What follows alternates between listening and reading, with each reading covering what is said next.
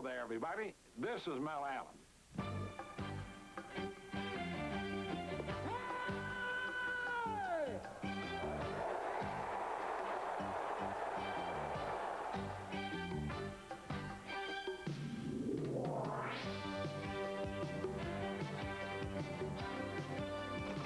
Coming up on This Week in Baseball, everyone's been knocking on Baltimore's first place door, but the Orioles won't let them in. Releasing pennant pressure. This is getting crazier. And a big boo by the fans. That's because he didn't throw it to them.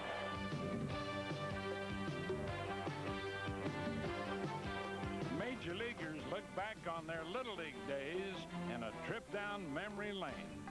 So zoom in and watch it all. Coming right up on This Week in Baseball. How about those Baltimore Orioles? In Baltimore, these days they call the Orioles pit bulls. They won't give up the lead without a fight. They've held off Boston, Toronto, and now Milwaukee in games that could have taken them out of first place. They've shown their resiliency, their ability to come back, and not to let yesterday bother them. That's been the motto all year long. Take every game as one particular game. No, don't dwell on the present, don't dwell on the past, but really just look towards the future. And I think that's allowed them to be in the pennant race, even though they haven't played as well as they have. It's a team that everybody expects to fall flat on their face, but I don't think they're going to. They've got very good Major League Baseball players. Everybody says, oh, they don't have enough, enough veterans, or there are a lot of young kids. Well, just because they're young doesn't mean they can't play baseball. They're a very young ball club, but they're a very good ball club, and they're very level-headed. Stan Jefferson, yet another member of Baltimore's cast of newcomers. He helped the Orioles win 8 out of 10 to fly into September, still holding on to first place. The fans are happy because we're playing hard. I think they can see and they acknowledge the hard play that we're playing. I mean, guys are making great defensive plays, and we're doing the little things like, moving guys over in situation baseball. Right? The pitchers are doing one heck of a job keeping us in the ball game, and really, it's basic baseball is just winning games for the Orioles. And how about bullpen stopper and proud owner of 22 saves, Greg Olson? At the age of 22, he's one of 4 Baltimore rookies holding down the enviable job of pitching in the pennant race. I'm still coming in, and 4-2, 5-2, whatever it takes, and I'll get out there and I'll just do my job. And it hasn't been very pretty all year. I'll get a couple guys on base and have to bail myself out of a jam, but I've been doing it all year and getting lucky, I guess. So I don't see any problem with it. I don't see any difference. It's just now that if I don't do the job and we lose, then they're a game closer. No one's brought the Orioles closer to a division flag than the Iron Man at shortstop, Cal Ripken, on the way to 20 homers and 80-plus RBIs for the 8th time. And he's not missed a game in 7 years, the 3rd longest playing streak of all time.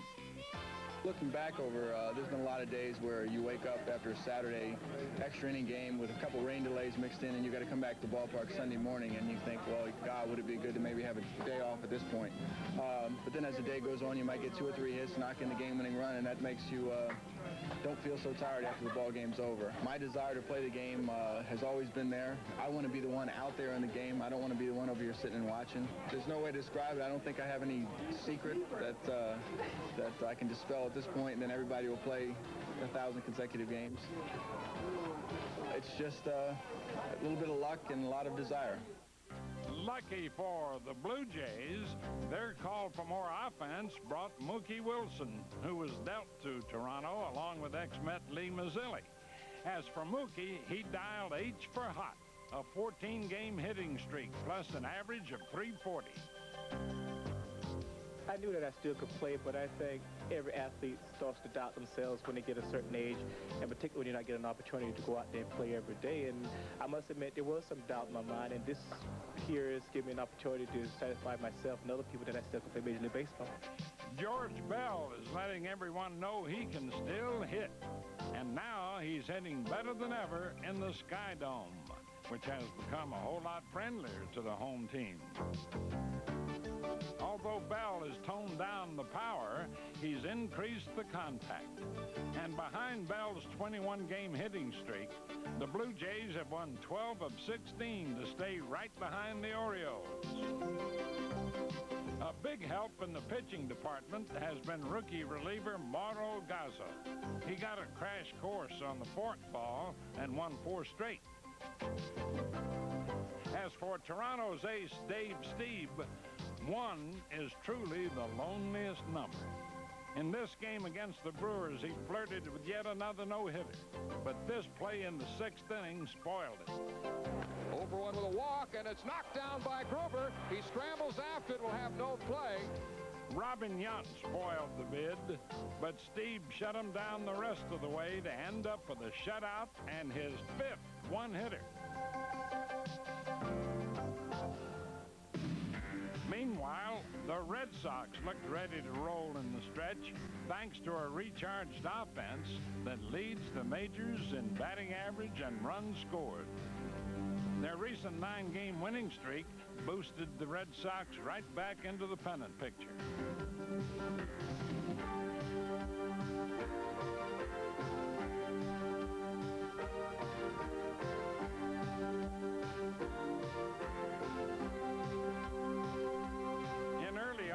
Ellis Burks returned to duty, and he's been his usual steady self, hitting .300 with a fair supply of pop.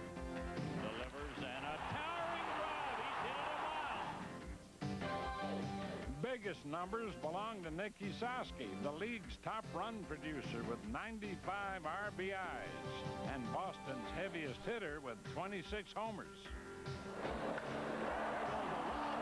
Center field. 3-run home run, Nick Esaski. 3-0 Red Sox. Alive and prancing. Now, this week's quiz brought to you by today's Chevy truck. Oakland's Mike Moore could win 20 games. So could Dave Stewart. Now, can you name the last teammates to win 20?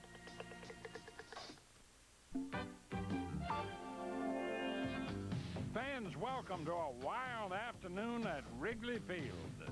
The first-place Cubs were getting pounded by the Astros, and unexpectedly, the pounding came from Rafael Ramirez, seen here clearing the bases in the 5th inning. Drives one high and deep to left. McClendon back on the track, and that ball's gone.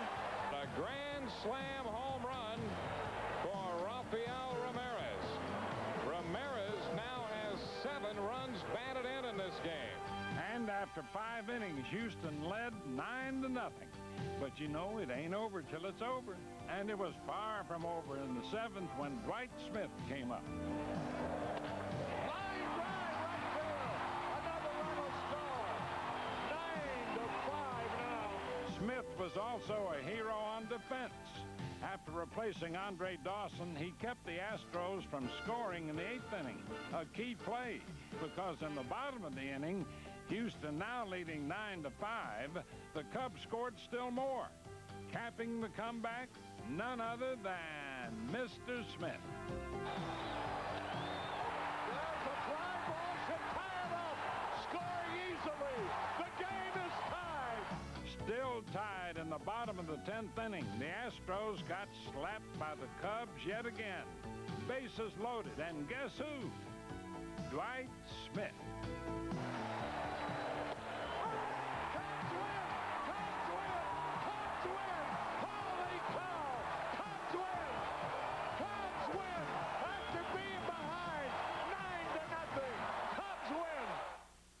Things have definitely not been going the Astros' way. In St. Louis, Alex Trevino hit a 1-out single in the 1st inning, but Trevino forgot he'd been switched out of the 2nd spot in the order. Whitey Herzog was right on the case, and soon everybody else was.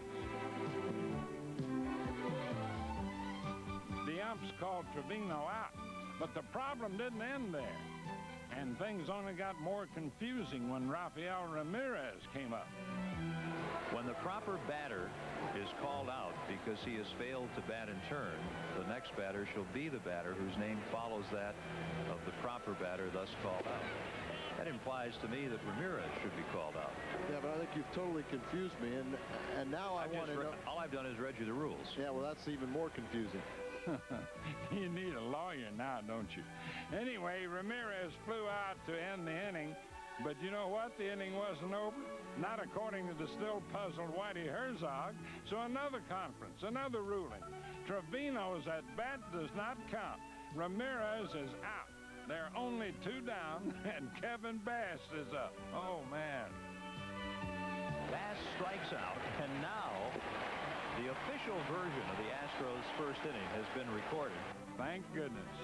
And now for surprising developments in St. Louis as Pedro Guerrero and company have pulled into the race. 1-2 pitch, and it will go into left center field, base hit. 2-run score, and the Redbirds own a 3-2 lead. Leading the Cardinals to 12 wins and 17 games, Guerrero's been mighty tough in the clutch. He's also stacked high the RBI count with 91. Mighty dandy numbers for the slugger who's been slugging less and slapping the ball more. Back in 1985, I got problem with my left wrist, and I haven't been able to hit balls that, like I used to. So now I think I became a smarter hitter. I'm trying to go the other way more, especially playing at that big ballpark. I hit a lot of good balls there, and they ain't going nowhere. So I got to be a different hitter now. No need for Joe McGreen to change his stuff. In August, he went 6-0 to become the league's first 18-game winner. Not many figured Whitey's gang to be in it come September. Meanwhile, down the road in Kansas City, the Royals came out of hiding to win 18 out of 23. Brett Saberhagen, sporting his Cy Young form of 85, has gone 16-5 with 7 straight wins. What people have to realize about Saberhagen is that he's maturing. He came to Kansas City at 160 pounds. Now he's about 195 pounds. His fastball's a lot livelier. He's always been a pinpoint pitcher. He works the corners, great curveball. He's one of those kind of pitchers that pitches in a carefree style and very seldom misses a turn. And if you just keep going out there, good things are going to happen. Nothing but great things from rookie Flash Gordon, who turned starter in July. Since then, he's won 6 games. Overall, a dazzling 16-5 record. One more reason for adding Kansas City to the mad scramble in the American League West. Now, the answer to this week's quiz, brought to you by today's Chevy truck. John Tudor of the 85 Cardinals, along with Joaquin Andujar, are the last teammates to win 20 games.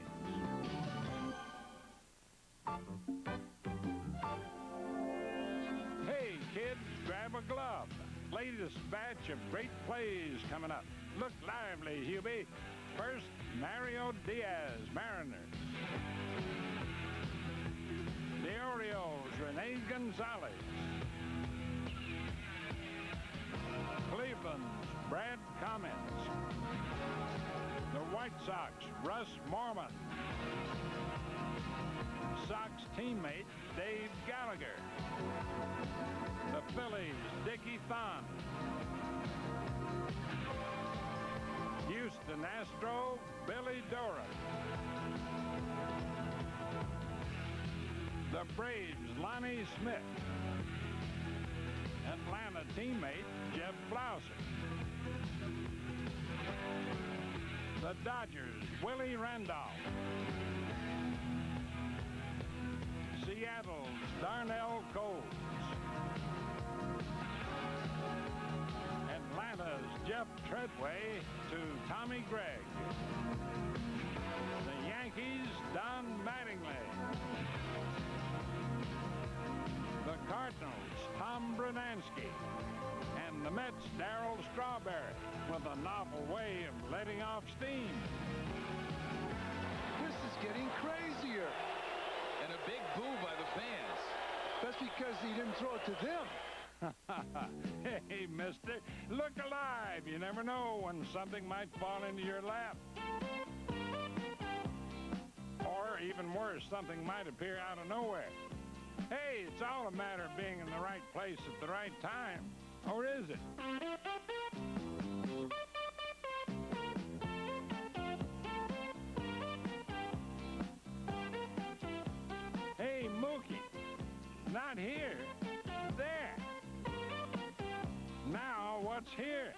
frustration with a capital F. And you'll never win a spelling bee. The John Lowenstein fan club holding their weekly meeting. Oh, I know how to spell Orioles. That's not even close. Well, no matter how you spell it, ball and glove are not in sync.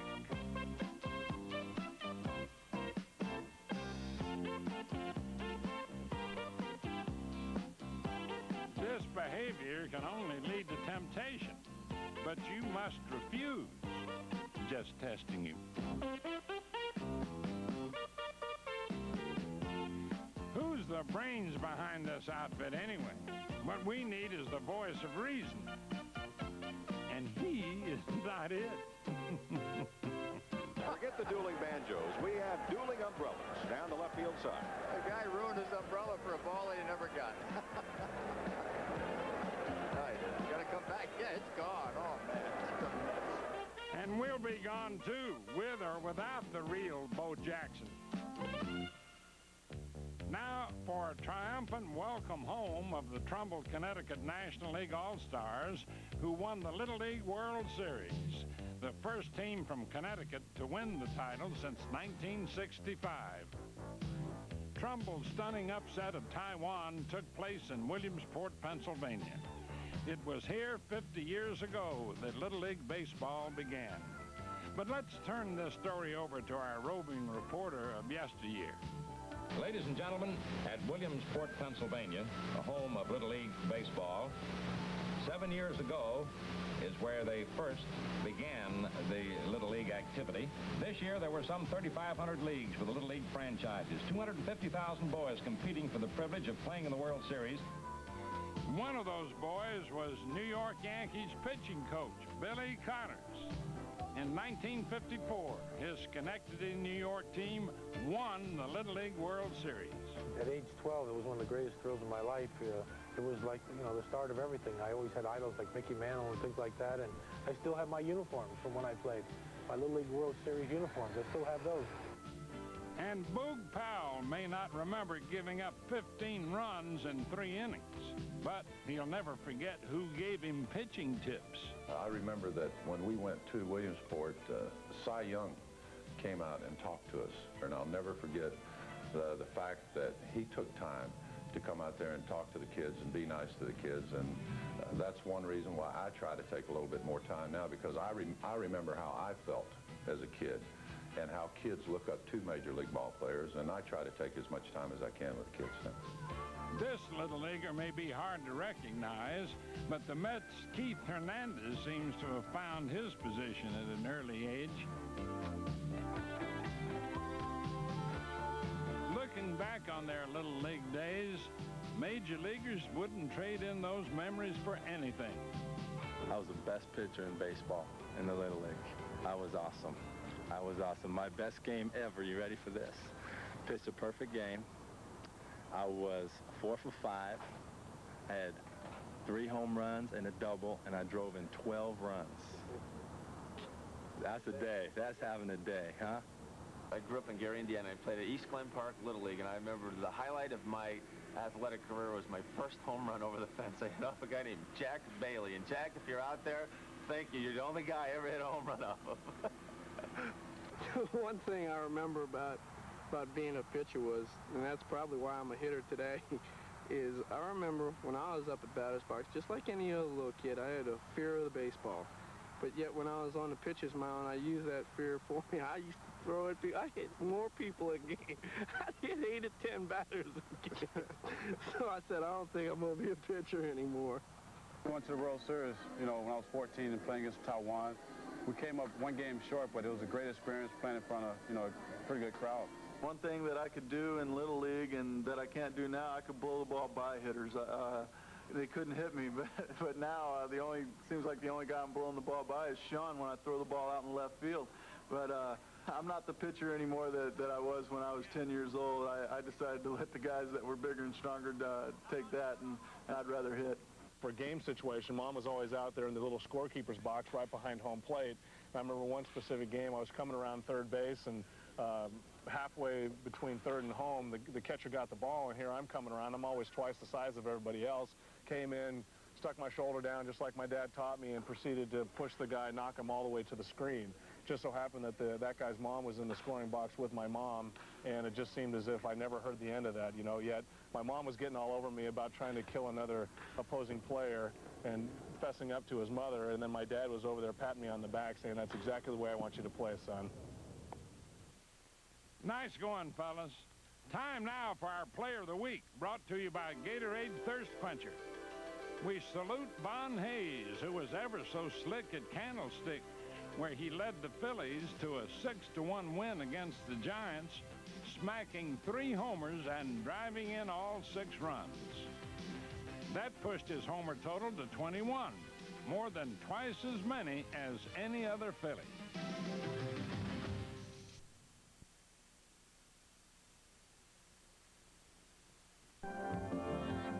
Next week, fans, we're going to visit with standout pitcher Mike Moore, once of the Mariners, now with the pennant-contending Oakland A's. That's all for now, folks. See you next week on This Week in Baseball.